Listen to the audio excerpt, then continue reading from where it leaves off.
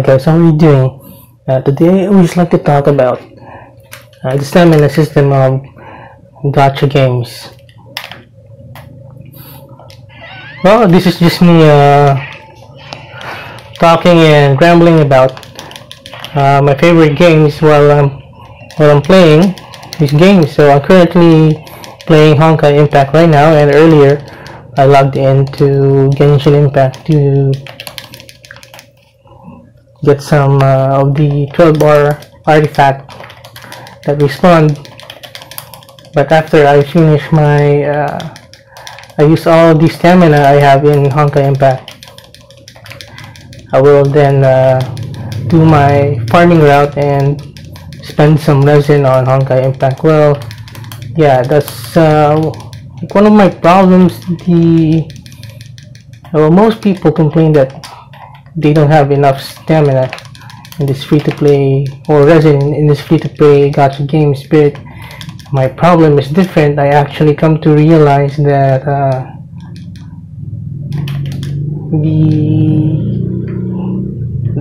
sometimes I have more than enough stamina, and like for example for Honkai, I think the stamina recharges really fast, faster. Because like example, I just woke up, I slept like for maybe 8 hours, and my stamina is already full, and I've acquired like the 30 plus excess stamina, which if I'm correct, I will check later, double check later, that you get the excess stamina, 35% is stored in Honkai Impact, so you can save the excess 35 stamina. So does that mean I lost out on 100 stamina? Yeah, because I was really sleepy after playing Honkai and Genshin. I was really sleepy because I had to like edit videos for like maybe 4 or 5 hours, I think. Yeah, video editing takes time, even if it's just a short, low quality, low production video. So I remember I did the stop motion. It wasn't pretty good, but it took me like 4 or 5 days, 3 to 5 days of like 10 to 15 hours a day editing just a 3-minute stop motion video. So yeah, so again, this is just me talking about stuff. This is not a well edited video or scripted video presentation. This is just me talking about the games that I love. So yeah, I hope that you guys realize that, because I might get comments again saying that it's me rambling. Well, it's me just rambling and trying to make sense of my situation, because it was easier before when I just played Genshin Impact alone. After logging in and playing for like 1 to 2 hours, I will do my dailies and spend my resin and do my artifact farming, and then that will be it, unless there's an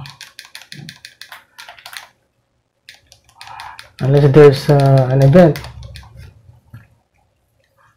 So let's say like 2 hours from waking up, and then like after 12 hours another 2 hours, but I am also Mora farming the world bosses, because I love the combat, and I need more Mora faster because I'm not a whale. So another 2 hours of that farming, so that's 6 hours in Genshin. And then with Honkai, I try to alternate both. Honkai maybe 2 hours as well upon waking up, there's an event, so that's 3 hours. So that's a total of 6 hours Honkai and 6 hours Genshin. So yeah,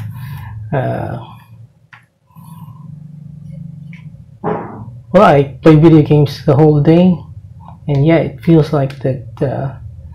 Well, I got what I wanted, but having 2 gacha games means that it will be like gaming full time, because you are logging in. You need to log in at a specific time for the respawn and for the recharge of the stamina or resin. So yeah, it feels like having 2 gacha games will be like a full-time job. So that's why I considered not to play Punishing Grey Raven. It looks so good, but I can't add another gacha game. Well, if I want, I can add Punishing Grey Raven, but it means that I won't have that I can't take that game more seriously. I can't maximize, but maybe I can play that, but I will not prioritize that. So I will just play it for like a couple minutes. So I shouldn't mind if I miss out on the resin or the stamina, and if I won't get the resources to pull for gacha. So because I can't have like 3 gacha games, because I also play console games. So I'm trying to finish Assassin's Creed Valhalla, but I can't since I'm locked with the stamina and resin. I'm locked down. Gotta prioritize those, or else I'll be missing out. But I missed out on the stamina for Honkai today. Well, maybe I needed a break, but that's it. Something's gotta give. You know, you gotta sacrifice something if you need time for something.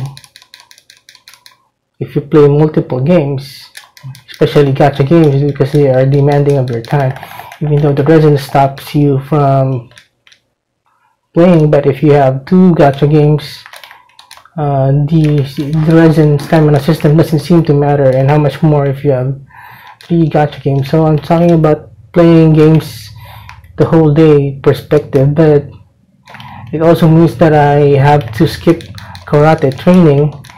I have to skip socializing.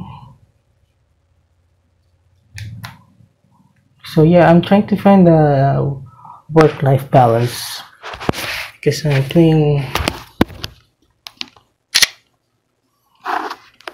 gaming full-time. I quit my job and I'm just earning money at home. That's what I always wanted, and just play games the whole day. But it seems that